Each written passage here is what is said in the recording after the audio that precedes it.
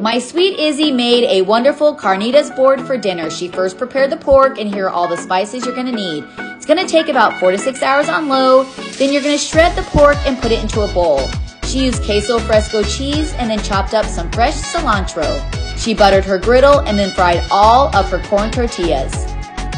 Once everything was ready to go, now it's time to construct the board. She laid out all of her corn tortillas. I think she made about 50 or 60 of them. Once that was done, her big sister Haley helped her out, and they filled it with the shredded pork, the cheese, and the cilantro. It turned out absolutely amazing. Then she filled out the center with Mexican rice and added some limes.